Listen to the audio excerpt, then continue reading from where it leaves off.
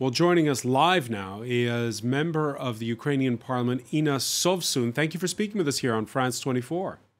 Thank you for having me. Thanks. You tweeted this morning this selfie you took with your son when you were taking him to school. You had to rush for cover in the metro. First off, tell us about your Monday morning. Well, not what I expected, that's for sure. We woke up, we were getting ready for school when I read some of the news that there was some explosions in Kyiv. I didn't hear the first explosions myself. I live a bit further from the city center. But then as we were getting ready, I realized that probably he's not going to school today, but we should be prepared to leave for the bomb shelter. And then I heard an explosion, which was a bit closer to my home. And then we just rushed to the metro station. And we spent the next 3.5 hours over there with hundreds of people who also came to the metro station there as well. What was the mood in that metro station?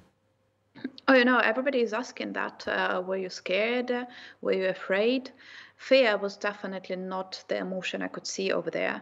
I was actually talking to a pregnant woman. She was very pregnant. She was like 8 months pregnant. And she was sitting there, and I overheard her talking to what I figured was her mother-in-law. And she was very calmly saying, yeah, I'm okay. I'm sitting over here. I got my mat to sit. I have a nice spot. It's safe here. People are nice. Don't worry. We are fine. It will be over soon, and then I will go back home. And she was very pregnant, 8 months pregnant, and she was very calm, and so was everybody else.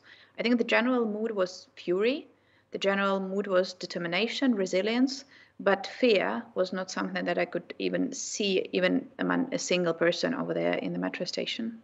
Practically speaking, how does it look for the next couple of days? It's back to the normal routine. The kids will go to school? No, the kids will theoretically study online up this week. We'll see how that goes, because the truth is we actually met my son's teacher in the underground station. So in case the big explosions continue, of course, that would not be possible. But the plan for now is to study online for the next couple of days and see what happens next. You heard Dmitry Kuleba saying, the foreign minister saying to France 24, how this is the deliberate targeting of energy infrastructure. Your thoughts on that? Indeed, they were trying to hit them. The truth is, and that is undermining this idea of the big, strong Russian army, Putin claims that they have hit with high-precision missiles their energy infrastructure. But their high-precision missiles have mainly missed the energy infrastructure objects. So they in some cases they missed by several meters or by several 100 meters. But we still have electricity over here in Kyiv. Lviv has been hit worse. The city doesn't have electricity for a couple of hours now. And I realize that this can continue. They will continue targeting our infrastructure, particularly energy infrastructure, as we get closer to the winter. And I do think this is the biggest, concern for us, and the biggest reason why we have to continue asking the world to help us and supply the air defense systems, so that to save our energy infrastructure. And we heard the German defense minister saying that a plan to help Ukraine with its air defense systems is speeding up now and will be available in the next few days. Your reaction? Well, it would be nice to have it today available. And that is for sure. We've been asking for air defense system to help us establish our own no-fly zone for, basically since the first weeks of the war. And some of it has been, produced and supplied to Ukraine, but unfortunately not enough, which allowed for many missiles to hit targets in cities all over the country today. But yeah, we need more. We are appreciative to the Germans for supplying the Irish team system, but we're going to need more. You see that they will continue doing that until they run out of missiles, basically. The winter is coming. What do you see happening next? Well, in terms of civilian lives, of course, the biggest danger is Russians' attacks on energy infrastructure. People were advised to switch off the lights and all electrical devices for the evening today. I'm looking out into the window, and the majority of houses are just dark. People are not switching on their lights to save electricity. So that is the biggest concern in terms of civilian life.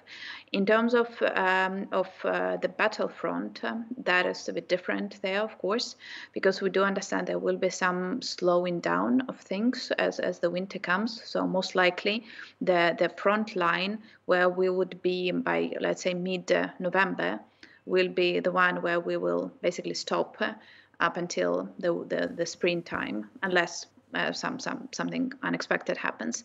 So I think that is why Ukrainian army is now really pushing really hard in Kherson and in Kharkiv region and in Donbass to liberate as many cities and towns and villages as possible, to save as many people as possible. You heard Ukraine's foreign minister saying that the Belarus president's announcement of a joint force is a, quote, worrying development. Are you worried?